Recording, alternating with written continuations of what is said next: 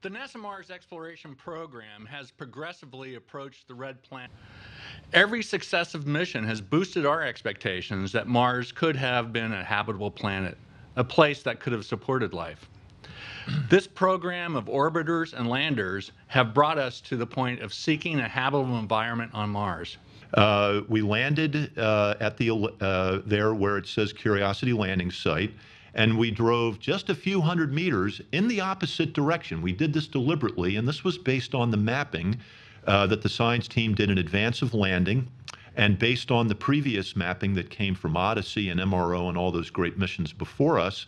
And in this particular case, it led to the deliberate discovery.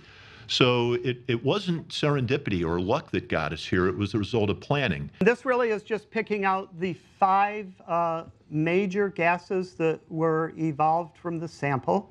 And let's start with what's labeled water on top, but the mass that we're monitoring that is mass 18. That's the signature of water. The red peak is likewise carbon dioxide. The carbon dioxide is produced either from oxygen reacting with carbon in the sample and making this carbon dioxide, or really the other alternative is a decomposition of a carbonate.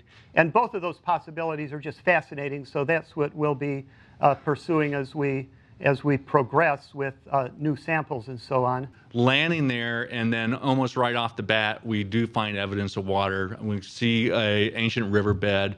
We're now finding an environment in the near subsurface, not too far beneath the oxidized layer, of finding sort of a neutral rock. All the things that we were really hoping for to find a place that could have been habitable in its past.